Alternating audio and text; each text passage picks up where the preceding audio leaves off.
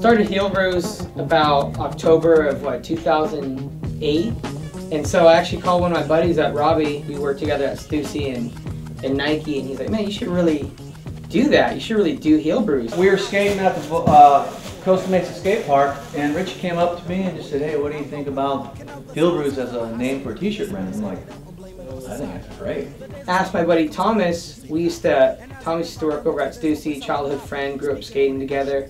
We're like, "Man, let's do it, Bruise. Yeah, that sounds right." We opened Bruise with like 10 accounts, spring of 2009. We just ran it out of my house. So people dug it. People dug what we're making, dug what we're about. We pretty much just make what we like, what we think looks cool. We all come from the background of skateboarding, growing up skateboarding, and just little things that come with growing up skateboarding. And so now we're here in a building, and we're just kind of doing it full force. I made this one call recently to talk to these guys.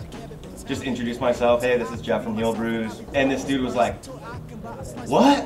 And I was like, "From Bruise?" He's like, "Get the f*** out of here. Get the f*** out of here." And I was like, "Yeah, Bruise." He's like, "Yo, that's the sickest motherfucking name I ever heard." I can't even do the accent right, but it was super funny. I'm pretty much down for anything he does. This stuff is really good. And plus I get it for free. Alright, Rich? Yeah. Bruise. Most importantly, dude, we're having so much fun doing it. We're really stoked on